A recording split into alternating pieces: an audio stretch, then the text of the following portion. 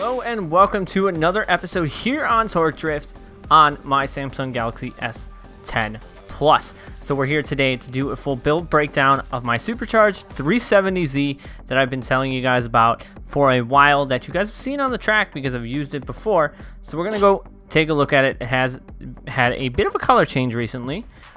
We got rid of the red and we are now rocking blue with some sky blue underbodies. So we do have a part that I believe we're going to fast buy real quick.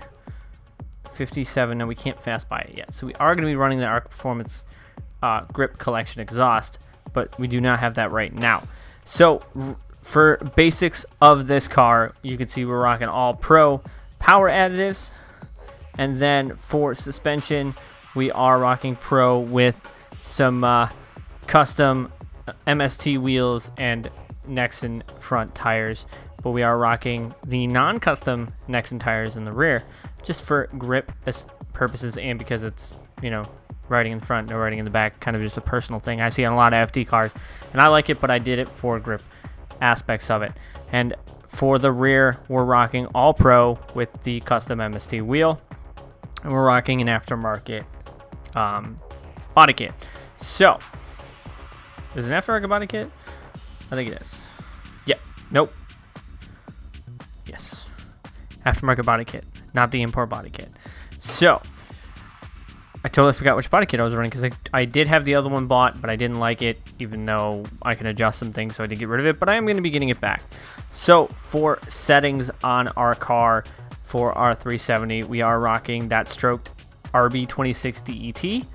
But we do not have a turbo on it. We are rocking a supercharger on this 370Z. I know it's kind of counterintuitive to be running an RB with a supercharger, but I wanted to run the supercharger, and actually we're making more power with the supercharger than we were a turbo. So that's why we're rocking the supercharger. And for supercharger boost, I believe we have it all the way up. I haven't actually looked at the settings on this car for a very long time. So we are rocking 12 pounds of boost, full maxed out on that supercharger. So for everything else tune-wise, for our clutch, our Pro clutch, we do have 0.3 shift time and a clutch kick of -0.2, which clutch kicking, obviously I don't use too much with my driving style, which a lot of people probably were saying I should, and I probably should, but for right now, we still have it set that way. For our, ooh, we could sell this and get some money. Yes, we're going to sell that, and we are going to sell that as well. So for our ECU, our Lynx ECU, we're rocking our torque at 4300 idle. Everything's pretty much maxed out on our ECU, and that's how I kind of like it, and how this car actually handles pretty well. Quite comfortable with how it runs. So that's what we're running for our tuning aspect for our engine. And then we got to get to the nitty-gritty of the suspension, which differential, we're running 80% diff lock and a final drive of 4.49. It likes to drive in 4th gear. That's kind of, I've been messing with it back and forth, trying to change it up, but it likes 4th gear. It has the power to do mostly every single track I wanted in 4th. I can start the car in 5th, and it doesn't get wheel spin, downshift into 4th a little bit through, and it doesn't break the tires loose that much, and I can get a pretty good launch on the car with how I have that set up. For the rear, that's our sponsor one. For the rear, we are running -2.4 camber in the rear and 1/16 toe in. For the rear, for our angle kit and suspension, we are rocking some Shockworks. We are at 0.12 and 10 in the rear. I know some people's settings are going to be totally different than mine. This is just how I found that it works for me and how I like how it handles, so that's just how I've been running it. For braking pressure, we are running 50% to the front. Now, I want to actually change that. I want to put 60% to the front, because we were kind of running a 50-50 and left foot braking was kind of weird. So now I'm going to change that to 60 while I'm here. And then for our angle kit in the front, running 65 degrees of camber, or steering lock camber, running 9.5 negative front camber, -1 to toe in, and we're running 6 degrees of caster. I could give myself more caster if I wanted to, but I've been quite comfortable at 6, so that's where I have it set. And then for the front, we're running 11 and 11 in the front. These are just the settings that work good for me. This is what I found works for tire pressures. In the front, we're running 16 psi in the front. I believe we're running 12 in the rear. If we're running 10 in the rear. So that was dropped recently for some of the chase challenges and stuff like that. So that's what I'm running on my 370Z, supercharged 370Z, with NRG Innovations on the door, necks and tires, and torque drift as well. And of course the EvlRabbit logo that I've seen a lot more and more on the track. So we got some new tracks, I believe, that we can run on because it was events that were about to end. So it looks like we have Ocean Drive, which I need to try and get a 200-meter door dive because I want to get the WeRabbitz sponsorship, but I haven't been able to get it yet. And of course, we have Cali Bank. So we're going to go to Ocean Drive first, see if maybe we can unlock the WeRabbitz sponsorship, but it's really hard to get that for me for some reason. So 971 horsepower, we should be close to 1,000 once we get that Arctic Performance exhaust on there. And I don't know how much higher in power I'm going to go. I'm trying to get the level up too. So it looks like we got a paint splattered 180SX. So we're just going to go for it. We're going to start ourselves in second. Little e-brake to gain control. Going to fourth. Quick e-brake tap to keep the carpet spinning. Initiate in, getting that good initiation points. Kind of staying on throttle, running it wide. Kind of straightening up a little bit, but did not have the right angle to link that fully. So unfortunately, we were not able to link the course completely because I should have held it out a little bit sooner before I transitioned. I would have been right up against that wall. 70,000 though, very respectable. 39 for our competitor. Nice initiation now, 7,000 initiation points, I believe.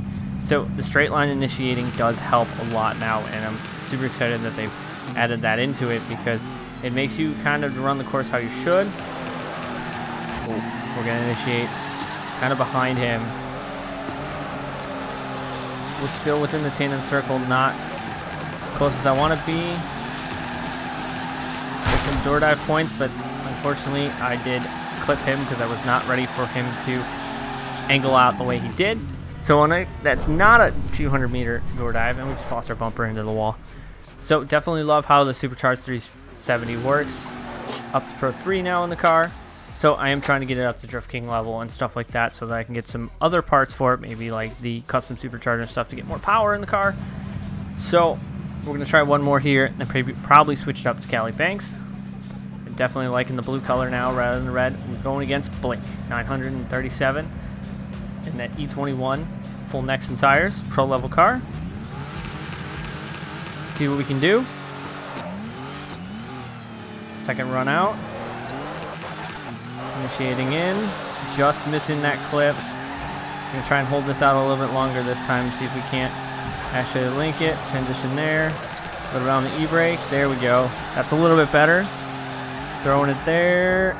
That was too much into the wall. Unfortunately, that was too much on the wall, so we were unable to link the track. But we still have the advantage lead going into our chase, but he had a decent lead, so we maybe will be able to get our WeRabbitz sponsorship, maybe, hopefully. We're about to find out. We're shooting in a little bit later than him. There's some door dive points, and we did keep the drift alive, so as long as we keep the drift alive, nope, that's not what I want to do. Round and around and around we go after we tail smack that wall. Well, hopefully our lead was good enough to get a good run. He kind of straightened up towards the end of that track, so not sure what went going on with that. It was not enough. We dropped ourselves down, so I'm gonna try and get a rerun with him, hopefully, because if I wouldn't have smacked that wall, I probably would have done better. So now Blake's gonna give us a second go. Maybe we can get a better run, and well, try and get that WeRabbitz before we switch over to Cali Banks. Initiate in. Not as good of initiation as our other ones. Hang it out. Throw it in. Oh, getting too greedy on that wall. Trying to get all those close call points and getting a little greedy, and it's coming to bite me back here today. So not a good lead, but we're looking for a good chase, and it looks like he did the same thing. 28 to 32. Blake, man, hitting the wall just like I did. Probably somewhere, so let's find out where he did it. Unfortunately, that means he probably didn't have a super clean run, which unfortunately is not going to help our door diving situation. Oh, over angle. Massively over angled and just way off course. So that's what the tail of the tapes for his run. So I think we're going to go to Cali Banks after this. Unless we won. Barely won. Is he going to want to go one more? And then, because it's 1-1, we're going to go one more time with him. See who can break this 1-1 tie. We need to get a good run. Good solid run. We got to keep our Pro 3 status. Because I'm on that teeter point right now where it's, if I lose a round, I lose that. Not a perfect initiation, but we did get a lot of points. We're going to hold this out. Put those cones. You break it, stay off the wall. But still get the clips. Run that out there. Get all the way up against the wall as much as we can. And there's a solid lead. Not the best lead because this car is not geared for that. 67 to 85. We do have a very solid buffer for our lead. So now with his lead being that good, maybe we'll be able to get a good chase. As long as we don't screw up. Trying to cut that corner a little bit. Some door dive points. Keep the drift alive. Nope. We did not keep that drift alive there. There's some door dives. Too far away for door dive. There's more. Oh, I don't think that's going to be 200. Kept seeing door dive flick in, but I don't think it's going to be enough to get that WiseFab sponsor. It was only 128. It's a good shot, though, and Blake doesn't want any more of it. So we're going to go head to Cali Banks in our 370 and see what we can do on the bank. Probably start in 5th gear and then downshift into 4th right before we initiate, or once we get to 20 or 30 miles an hour, I tend to downshift, and it tends to work with the car. So I know it's probably a very unorthodox style, but it's been working for me, so I'm not going to change it up. Looks like we got a Supra. Because I know a lot of people are saying you should start in lower gears and stuff like that, but I kind of like my unorthodox style. It works for me, so I'm not going to change it. Right there with that good initiation. Oh, on the wall. Too much of a wall drag, but we didn't lose said points. We didn't lose it by hitting it and going red, so we still should be able to get a clean lead total. We're just going to try and get all the clips now. Run it up against the wall. Not my best run ever here on Cali Banks, but still over 100,000 point run with a little bit of a screw up to his 141. So definitely at a disadvantage going into this chase with that Supra. We're going to use hopefully a good solid chase game to be able to win this, but I don't think it's going to happen because we just went too much in the sauce and decided to lose all those points there. We'll try and cut the angle and try and get more closer to the door. This 370 is keeping up though with the Supra, so that's good to know. Little e-brake there, a little more, a little left foot braking. Now the left foot brake works better. And a somewhat decent chase. I'm gonna definitely want to try and get a go against him again. Yeah. I'm gonna want to go against him again, but he said no. So unfortunately, we'll take that loss. See if we can find somebody else to run. So make sure you guys follow me on Instagram and Twitter, all of which are found in the description box below. If you guys see me on the account, there is some other people that have used the same name. So look for my cars. You guys know what my cars are to know exactly if you're actually playing against me or somebody that is using my name in Torque Trip. So devs, I did ask them to work something out with that and They said they're going to work something with me so that you guys will know if you are actually playing against me or somebody who's trying to be me. Nice on the wall. Kind of lost it there, but we're okay. We're still banging in those points. Just going to run that wall as far as we can. And I feel like we're going to try and run this outer wall as close as we can and as far as we can until we completely obliterate our back bumper and write the car off. Too close. Way too close. Unfortunately, that was not how I expected that run to go. And we have a big deficit again. Maybe we'll be able to come up from this big deficit. I doubt it, but we're going to see what we can do in the chase. Maybe we will be able to throw it in, try and mimic his line. I always get too greedy and smack the wall, but we're still somewhat... Oh, we smacked the wall too. So maybe we'll get a chance to get a rerun with him. We'll be able to throw down a solid lead, because we have not been able to throw down a solid lead yet here at Cali Banks on today's episode. So this car can do it. This car can do 150, 160, 1,000 point runs or higher. It's very capable of it when I do what I need to do in the car for sure. So hopefully we're going to get a chance to try it again. So I don't think we did not win, but I will want another go at you, sir. Please give me another shot. You're not. Usually when people see that I have a good chase, they tend to bounce out and not give me the chance to run them again, because if I can chase, it means I can make a solid lead, and I did crash. So 69 production. We're going against a Mustang. This will probably be the last battle here for today, so let's hope we can get a good solid lead. So if you guys want to keep seeing torture, let me know down in the comment section down below as well. Oh, that's not what I want to do. I didn't want to flick that way because we're going to lose our initiation points. Oh, we still got them. Cheers on that. Just a wall tap. We kept our points. Now we have the advantage of getting a good solid run. I'm going to throw it into the inner part of the bank. Little wall tap there. Run this wide. I think I'm going to go in and get this clip point. Get the front close calls. Run the... stay off the wall. Whew. We didn't lose it.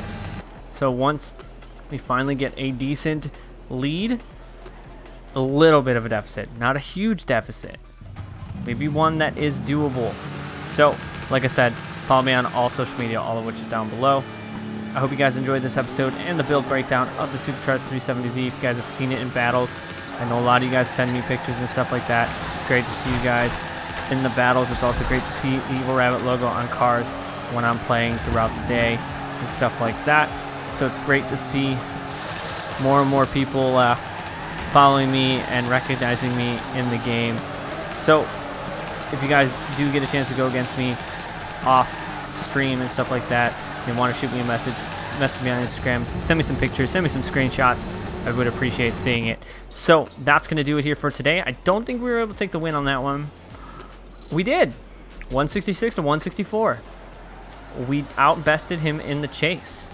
So we were able to take the win to finalize it with our chase. So as always, I thank you guys for watching. I'm EvlRabbit, and I will see you guys on the track.